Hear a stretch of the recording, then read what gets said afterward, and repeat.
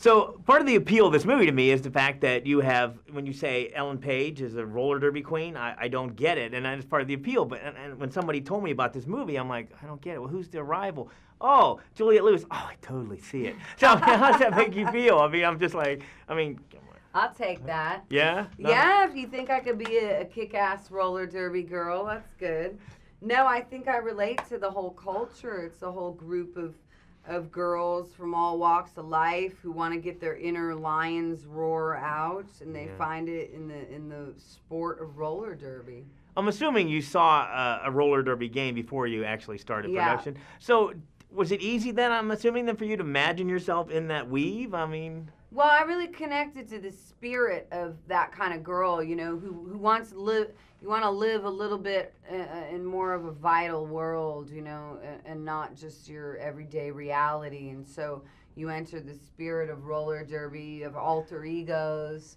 You got costumes, but you also have this incredible athleticism that keeps you real sharp and makes you feel strong.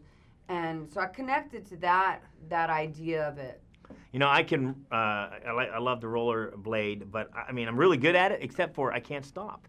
So, I mean, exactly, I mean, go down to the promenade, you know, when you're down Santa Monica, as you're zipping through, I'm having a great time, and when I know I have to stop, and a mile away, I have to start planning now, you know, before... Yeah, or you go into a rail or something. Well, that was one of the tricks when we were training, is how to learn to stop, you know, especially when you're going at such speed, because you don't want to just fall. Yeah.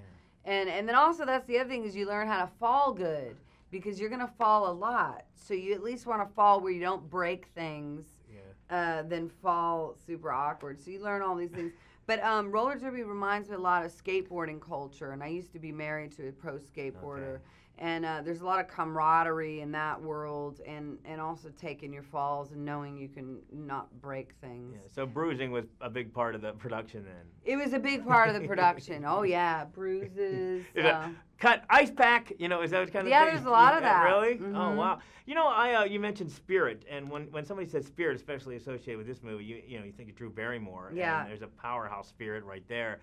But when you're watching this movie and you get a glimpse of filming and behind the scenes slightly with photographs, but with all the movies you've done, to me this looked like this was the most fun set ever. I mean, it's just like everybody looked like they're having a great time. It was pretty fun. I mean, I've worked on all kinds of movies that actually I just treasure, and so this is right up there with them. But I can tell you it was a pretty unique experience to be on roller skates filming for 13 hours a day, and to work with this cast of ladies who are all so completely diverse and unique and warm and funny, and also Andrew Wilson.